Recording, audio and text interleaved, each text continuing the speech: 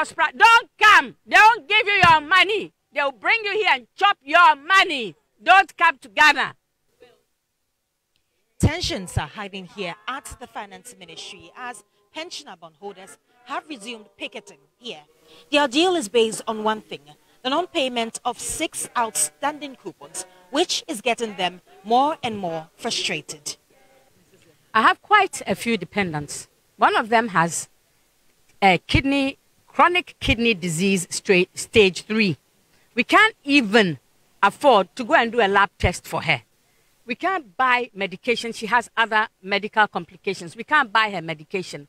One of the medications has jumped from 400 cedis to 800 cedis. We can't buy it anymore.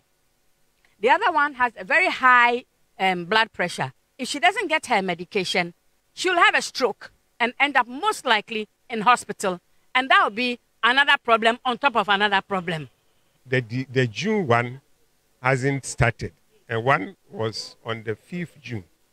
And the ministry told us that government has instructed the Controller and Accountant General to prioritize the payment of our coupons, which meant that as soon as the coupons were due, Controller should make money available for the payment.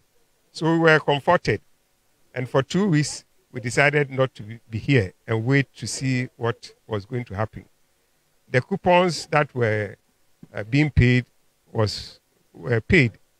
And then the principals also were paid. But it remained the June coupon. We waited to see whether, as has been promised, that it will be prioritized, we will receive it immediately. We didn't receive. Well, you would recall that the pensioners had earlier threatened to send the Ministry of Finance to Shraj in case they do not heed to their calls. Well, their convener, Dr. Edouanani Inji, has been given updates on that. Government say it's difficult to pay. Nevertheless, we say we will write you a letter of demand. Let us have your response. And if we get your response and you still say you are not going to pay, we will take it as not treating your citizens fair. We are taking it as an administrative justice matter.